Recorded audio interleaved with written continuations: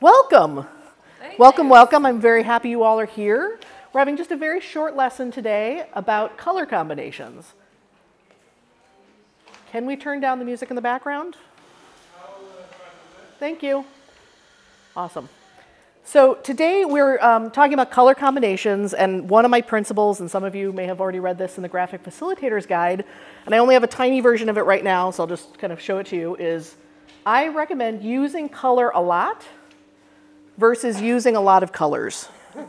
You can actually make more meaning in your drawings when you're more selective in the number of colors you use. So it's a lot about, what I say is when you're using a lot of colors, if you're working with a group and you have a lot of different colors on your chart, every audience member, every participant is trying to make meaning of every one of those colors. And if there isn't consistent meaning being used underlying your process, it causes confusion for them. So it actually is very, very useful to use fewer colors to create more meaning in the long run. So today we're going to talk about a principle that is in the Idea Shapers, my second book, and that's the trio. Anyone here familiar with the trio? Excellent, lots of new learners, welcome. So the trio, we're actually borrowing a principle from fine art, from visual perception, and it's the idea of atmospheric perspective. So usually when we look at learning perspective, it's where you make the lines go the right directions to make a building look like it's going off in the distance. This is a different kind of perspective. And here I've got a photo that I took in beautiful Bulgaria. And you can see, if you're in a large vista, you can see how the horizon looks much lighter. You see how all the color kind of fades out? This is atmospheric perspective. This is what happens because there's just particles in the air that cause this kind of haziness. But this helps us get a sense of depth because of the way the horizon feels far away and lighter. We're going to do the same thing on our paper. Now, just quickly, when I talk about organizing information on a piece of paper, I think of it in two different ways. One is the levels of information. So that's very much what Karina and Martin were talking about with scale and hierarchy and structure. That's having big ideas big, small ideas small.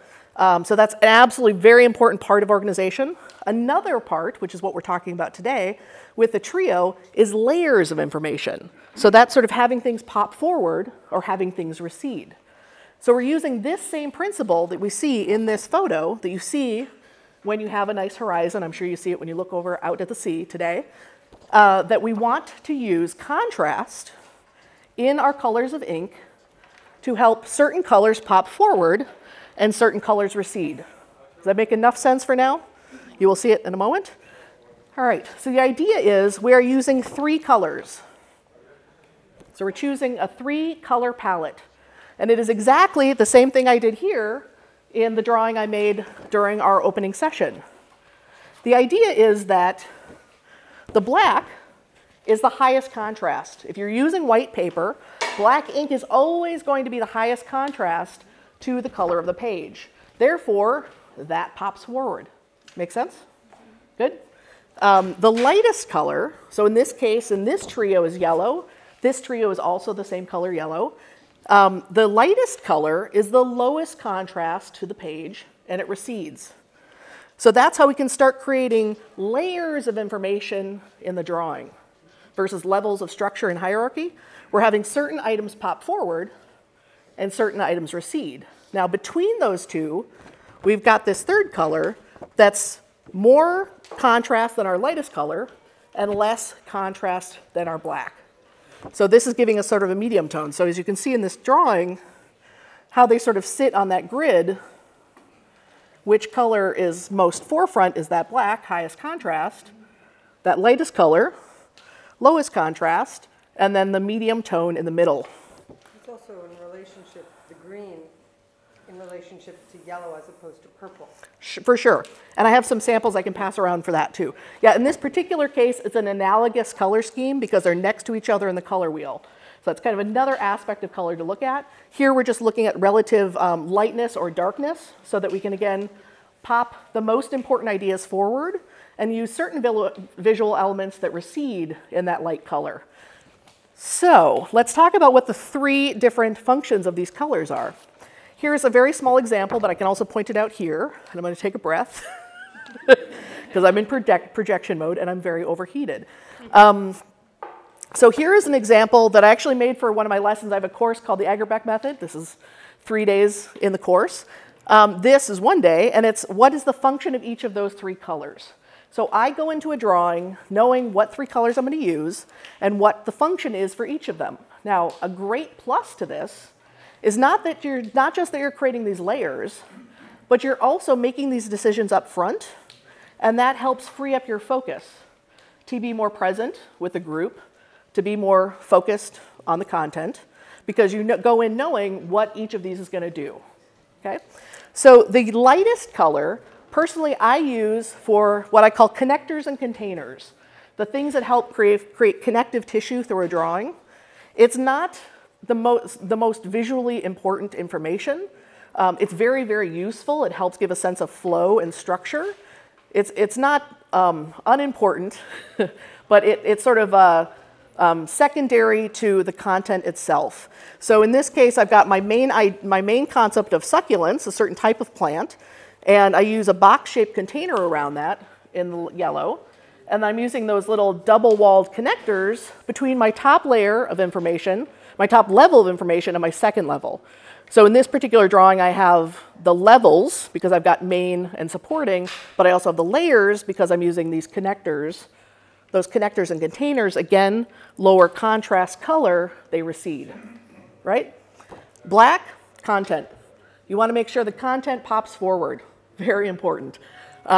But it's extremely rare that I draw anything else in my drawings in black, because I really want to let the content be its own layer up front. And then I use the green for sort of those levels in between, sometimes like little icons, things like that. Does that make sense? Any questions about those 3 functions? So sometimes the green might be, in this case, the green might be, and here it's 4 little thumbnails of these shapes of these plants. It could be if I'm pulling out a theme and I want to kind of create a banner around something. It could be a little model or diagram. It really depends on what the work is. Any questions about those 3 functions? Does that idea of the contrast make sense? You can kind of see how that would work? Yeah. I think what happens a lot is, and I know for folks who know Vocablo has a lot of black lines. That's a different system. I had somebody ask me recently, like, how do these 2 fit together? My personal idea, because I think there's definitely different ways of approaching the work, is I really like not letting shapes compete with the words. So here, these yellow shapes and connective tissue, the flow, doesn't compete with the words because they're a separate color, because they're made into a different layer. So just to recognize that some of you who know Vocablo really well are like, wait, how does this fit? They're 2 different systems. So definitely decide what works best for you. Now, we can see in this drawing that I made this morning, this is 3 colors. Those are only 3 colors used in this drawing. I use these 3 big ones and 1 number 1 for some of the smaller lettering. But that's all that's on this drawing. But you can see there's still a lot of visual information in this chart.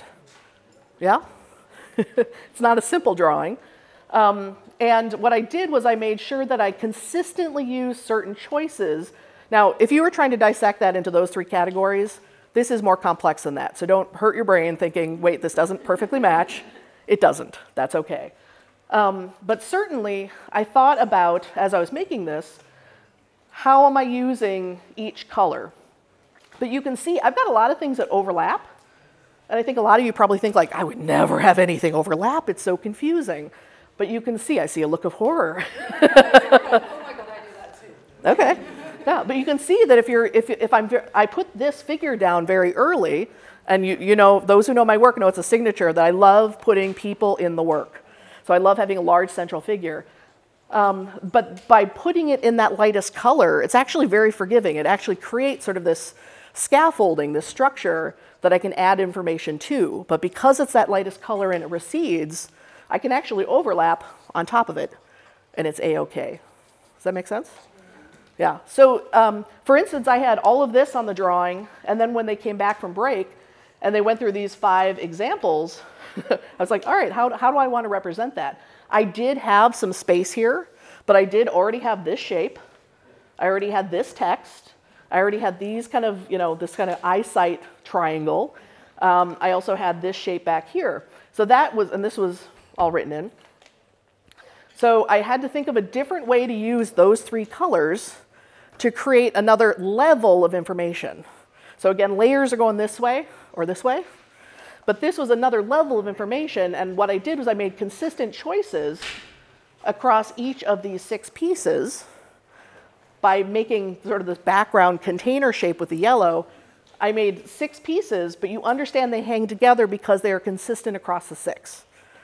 So you can see that we've got one set of information here with the 1, the 2, and the 3, and another set of information here because they're all similar. You can see that there is a comparison between these 2 types because, again, this text is the same as this text. This is parallel to this. These are parallel to these. And these banners are parallel to each other. So again, you actually can make a ton of meaning in a drawing if you're thinking about both the levels of scale and hierarchy and the layers using color. Any questions so far? You with me?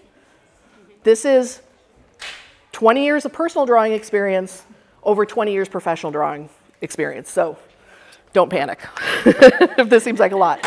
It's a lot of experience. So I'll pass these around, but it's important that I get these back. This is actually a set of the same drawing drawn in different trios. So in this particular case, I am using these samples specifically with Neuland colors. And here you can see each of the 3 colors in each of the combinations. So it's a very clear example of each combination and how they work. Does that make sense? There's one. So some of these are analogous color schemes. So they're colors next to each other on the color wheel, so they have a harmony to them. This is an example that it's monochromatic. It's just the lightest purple and a dark purple. But you can actually see that lightest purple might be too light. That lightest purple wouldn't work on a large-scale drawing in front of people if you're using thin lines. So that's an example. But you could do a test like this with these trios to see how they would work with each other. So here's one that's also monochromatic. It's 200 red and 201 dark red. You can see there's not a lot of contrast in this one. They're very, very similar to each other. So you can see you've got kind of the red and then the deep red, dark red. And maybe there's not enough contrast there. They are 2 different levels. It still is a trio, but you can kind of get a sense of what may be more or less effective to what your objective is. It's always about making meaningful choices given the work you're doing. Here is a really dynamic color scheme. It's more complementary. They're more opposite each other on the color scheme. You got that beautiful red-orange and that ocean blue.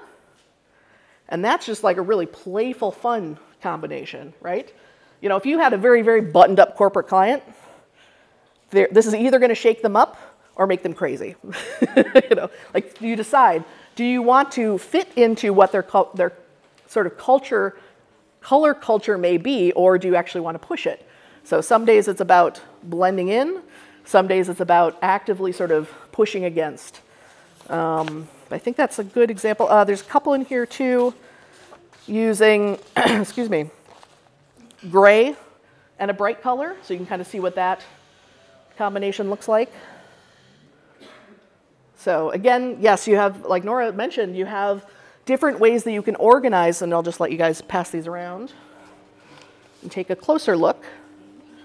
Just make sure they come back to me, please. You have a lot of choice in what those colors are. So even though you're thinking, look at that gorgeous array of colors, and yes, I own them all, and over time I use almost all of them. Excuse me. I'm selective in what colors I'm using.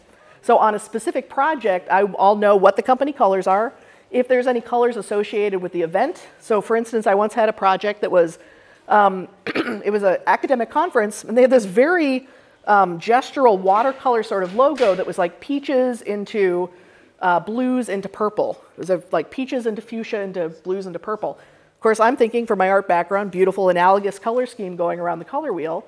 I also knew that the project was hosted by New York University, whose school color was purple. And because I've been around the block many times, I sensed that as they talked about all these different ideas in the wider world, that by day 3 it was going to end up talking about their own campus. So I used that analogous color scheme, but I made sure it ended on their colors. And in this particular setup, we actually had these walls all lined up. So in this case, we can see this gorgeous progression from chart to chart.